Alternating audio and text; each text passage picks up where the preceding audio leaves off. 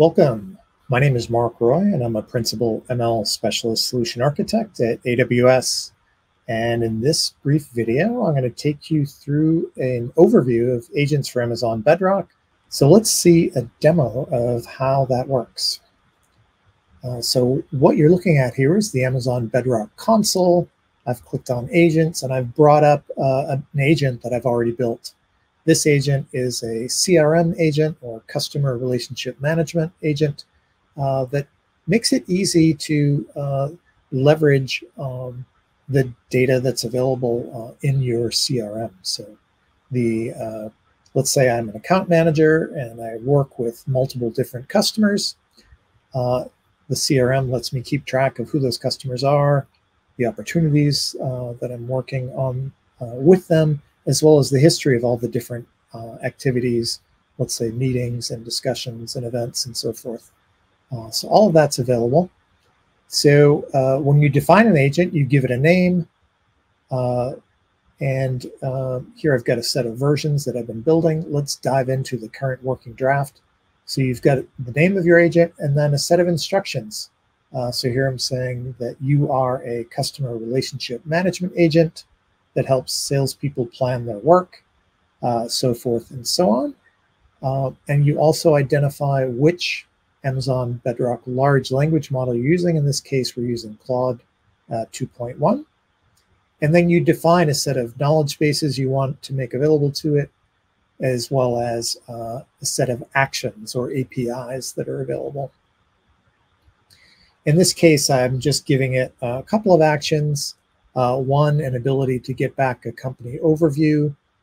A second one that lets the agent get back the set of recent interactions or activities and give details back about that. Like, for example, an array of dates, times, as well as the meeting notes from those interactions. And then lastly, it has an ability to get the customer preferences.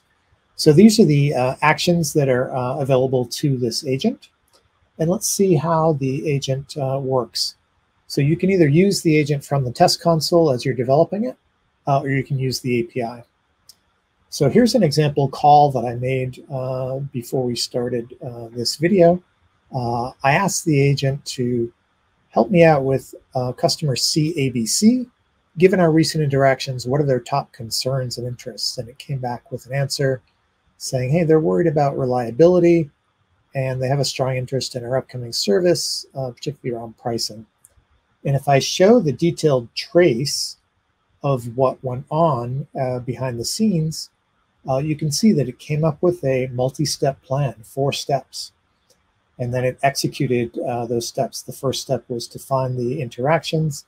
It passed in the customer ID, which it was able to pull from my request.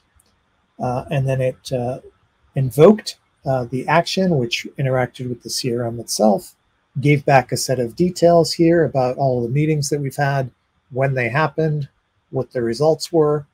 And then it determines that it's got enough information, and it gives back a final response, basically summarizing what were the concerns based on that activity. So pretty powerful. And then you can actually have a conversation as well. So here I'm going to have a follow-up request based on those interests. Suggest a next meeting topic and an agenda, and let me know what day and time is preferred. So it's able to leverage what it has already seen to come up with a meeting topic, which is basically an overview of the SmartShip capabilities. And it proposed an agenda, SmartShip overview, pricing and packages, demo, and Q&A. You notice it came back with a suggested meeting time of Wednesday afternoon, and that was based on its ability to take an action on my behalf to look up the customer preferences. So I had all of this powerful interaction with really just a couple of simple natural language requests. And agents for Amazon Bedrock is able to interpret those and take action on my behalf, dynamically coming up with a plan based on what are the actions available, and what are the knowledge bases available. Taking that a little bit further, in addition to using it from the test console as you're building an agent, you can also write your own application or integrate an agent with your own application. You could use it from a script. You could use it from an existing tool or website or your iOS application. And there's a full API to invoke the agent as well as create agents as well. So in this case, I built a simple user interface that takes in a request. It calls invoke agent because we deployed that agent and made it available to the API. And as it's proceeding, the API gives you back a trace of what's happening. So here you see the steps that it was planning to do, and then the first step that it took on my behalf, what parameters it passed, what results it got back, and then it takes another step, comes back with some results, and then it figures out it's got enough information, so it returns that back to the invoke agent response. And my application would really just show this. I could save this trace information into a log file if I wanted to, for example. So you can set up a bot of your own that will take natural language input, use one or more agents under the hood, and the agents will take advantage of your existing APIs and databases and document stores to get work done. Very simple to build. And the way that you hook into your databases and APIs is to write simple Lambda functions in whatever language you'd like. In this case, I've got a Python Lambda function. So we take in an event. The agent hands you an event. You can look at what action the agent wanted you to take. In this example, if I am asked to list recent interactions, I'll call a function that will get that done.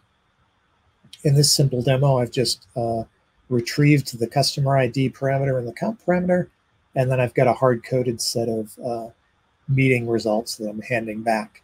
In the real world, this is where I would call the CRM API to get that job done. And then I simply return that back as part of the action response, and the agent API takes care of the rest. So very straightforward to use, a very powerful new way to look at building applications using large language models.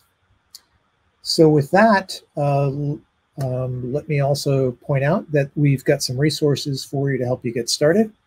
On the left, this will get you to our announcement blog post to help you understand a little bit more about agents. And on the right, we've got an online workshop that you can learn about Amazon Bedrock overall with a set of different modules, including a module specifically on agents for Amazon Bedrock.